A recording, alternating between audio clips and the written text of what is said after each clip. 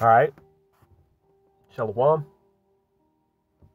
First and foremost, all praises, honor, and glory be unto Yahweh, Bahashem Yahweh Shai, Baha Rakah Kwadash, which is the Paleo Hebrew for the name of the Heavenly Father being Yahweh, and that of his Son being Yahweh Shai.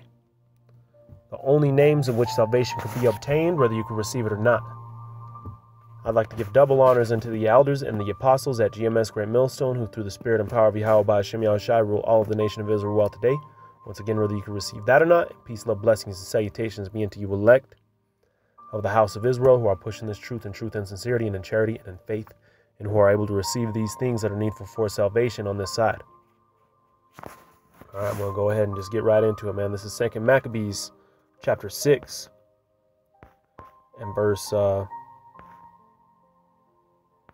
I'm going to go ahead and start at... we'll just start at verse 1. It says, "Not long after this, the king sent an old man of Athens to compel the Jews to depart from their laws and their fathers, and not to live after the laws of their power," right? And not to live after the laws of their power. Basically, you know, they were compelling us, the Israelites, to follow the laws of Esau. Everything that Esau put into play, all right, their ways of living, the ways they dress, the way they conducted themselves, the foods they eat, the jobs they take on, all right, their economical structure. He wanted us to follow suit right along with them, man. All right, because they became the new heirs, the new chiefs over the planet Earth, so to speak. All right, and in doing so, what did they do? They also would give us their God, man. All right, they would set up that Caucasoid image. All right, that Caucasian image, all right, to be our God before them, man. All right, and going in verse 2, it says, "And to pollute also the temple in Jerusalem, and to call it the temple of Jupiter Olympus." All right, now I wanted to get a picture of Jupiter Olympus. Okay, just to show you, all right, what they were trying to do, man. Because as it is written, Ecclesiastes 1 and 9, there is no new thing under the sun. This is Jupiter Olympus, man. So he went and conquered the Israelites, and he put this image in their temple, man. Looks just like Cesare Borgia. All right, looks just like Serapis Christus. All right, putting themselves up as the Most High before us, man. You see this? Right? So let's go ahead and keep going. It says, "And that in Gerizim of Jupiter, the defender of strangers, as they did desire that dwell in the place," right? So not only did they conquer us and set themselves up as the Most High, all right, but they also got us used to calling ourselves strangers, man.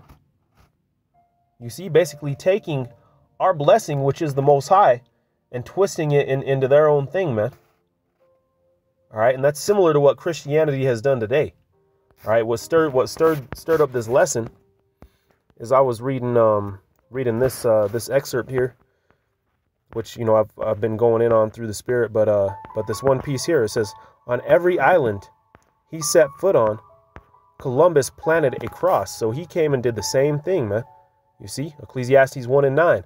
There's no new thing under the sun. He came and did the same thing. He came and set up that white Christ before you, man, that Cesare Borgia, and said, "This is your God now. You guys are strangers. You guys are heathens, and this is your power.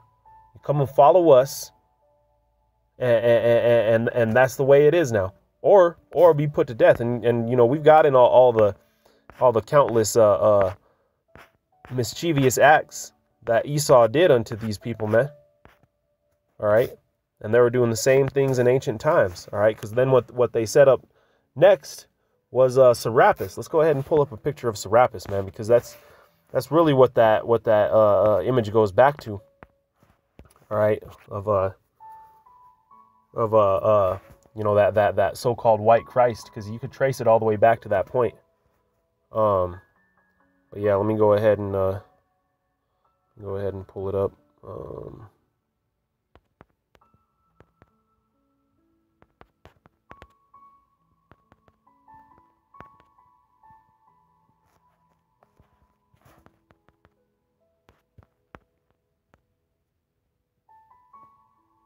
There, and then you have Serapis, man. Okay, look at all these images that you have of Serapis, looking just like that white Christ again, man. All right, look, you even have this picture, Jesus versus Serapis. So you'll see a lot of this is knowledge that's known, man. All right, let's go ahead and type that in. Serapis, Serapis and Jesus, and see what pops up. You see? So this is all known information. And what Esau had done upon conquering us is he gave us these images to worship, man. And you still got you 2/3 Negroes, Latinos, and Native Americans who continue to worship these things, man. All right, who continue to follow after them in complete foolishness. All right, complete simplicity, man. When the truth is right before you, how could you believe that this is the Son of the Most High, man? He said he was rough and rugged looking. How could you believe that it's that, man? All right. So you see here, man. History repeats itself, man. This is nothing new.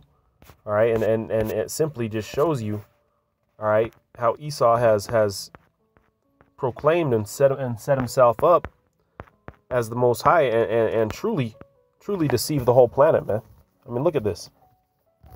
All right, you got these images standing up in Jake's house all over the world, man. All right, and simply because they don't read. They're going to sit here and listen to this man tell them that that's the case. Forgive and forget. We came and robbed, raped, and murdered everybody. Now forgive and forget in the name of sweet Jesus. All right, but when you look up the history on this, that's not according to his liking, man. All right. And this is First Maccabees 3:48, and it reads, "And laid open the book of the law, wherein the heathen had sought to paint the likeness of their images," right? Not our images. All right, they weren't painting these particular people, all right, and prophets and Yahushai and the angels in the likeness of our images, man, but in the likeness of their images, you see? All right, that's where you get all these different pictures of these, sodomite-looking angels, laid before you, because Esau did that, man. All right, let's go ahead and grab another one. Of course, let's go to Job.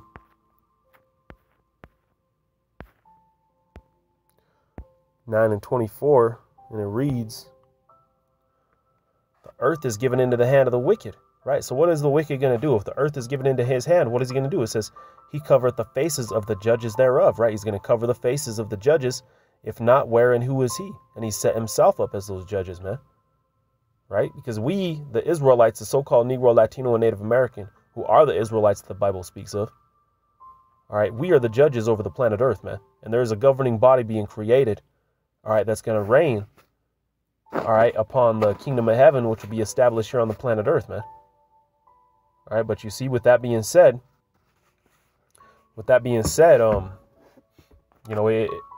it's clearly shown here what the wicked would do during their reign, man.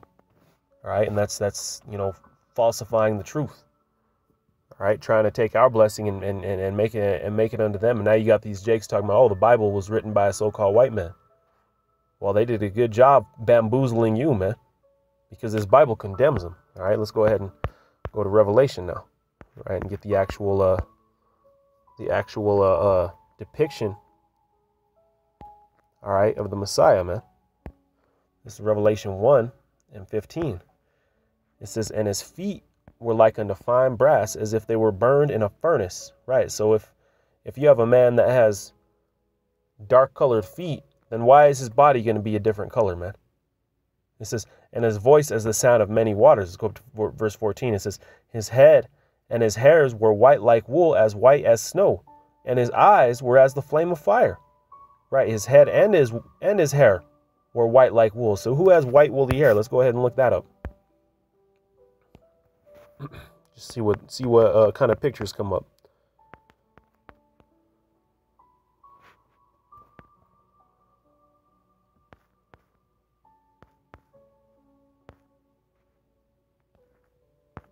It's not really good. Let's look up a picture of a sheep, man.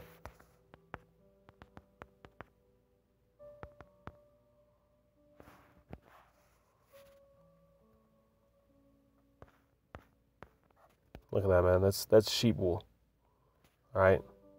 Very, very tightly knit. All right, kinky hair. Not no, you know, like some of those pictures that, you know, had popped up the first time. I might have spelled it wrong too. That might have been why it was coming up, you know, with some different looking pictures and things. But yeah, you know, showing you right here, man. What kind of Edomite, all right, so-called Caucasoid, have you seen with hair like this, man? All right. All right, you've never seen anything like that, because at the end of the day, it's talking about the texture of Jake's hair, man. He had white woolly hair, and when you go to the book of Daniel, it says that the hairs of his head were white like wool. Okay, because you had people say, oh, it says his head and his hairs, but no, when you go to the book of Daniel, it tells you his head and his hair, or it's like his head and his hairs. It says the hair of his head was white like wool, man. Let's go ahead and just grab it real quick.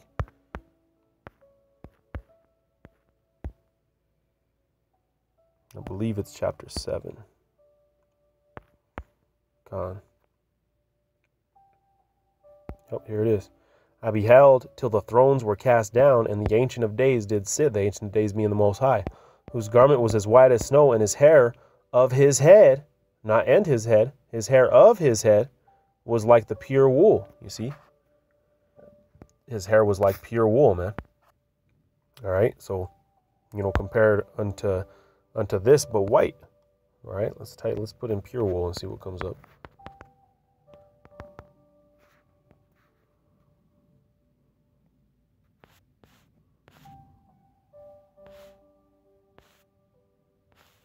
See, that's a pure wool, man, and it has to be you know, pulled apart.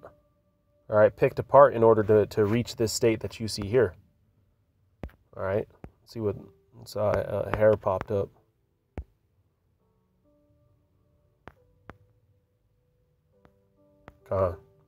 Yeah, you see, good example here, man. And that's what we just read, Daniel 7 and 9. All right, tight and kinky curls, and not this goat-like hair, man. This is not what the Messiah looked like, man. Okay, and nor would it even be this, man. Lined up looking goatee type of thing. All right, but nevertheless, he was a Jake, man. He was a so-called Negro. He is a so-called Negro. All right, in the flesh is what he would be, you know, compared to unto. But he's not a Negro, man. He's a Judite from the tribe of Judah. Just like the rest of you Southern Kingdom brothers, man, like you're seeing in the photos here. All right, but with that, you know, I just, you know, through the Spirit, man, I was reading this, and it just kept making me think about Serapis and about Venus, Jupiter, man. But you see how they've been putting these Edomite deities before you time after time after time, and we'll go ahead and end it on that Ecclesiastes 1 and 9. It reads, "The thing that hath been is that which shall be, and that which is done is that which shall be done, and there is no new thing under the sun." So we should be able to look at history, man, and see what's going to happen and what has happened and what's going to come, man. But with that, Lord willing, this is edifying. I want to give all praises, honor, and glory as always into Yahweh by Shem Yahushua by Hashem Rakakwadash. Double honors to the elders and the apostles at GMS Great Millstone. And peace, love, blessings, and salutations unto the elect Shalom.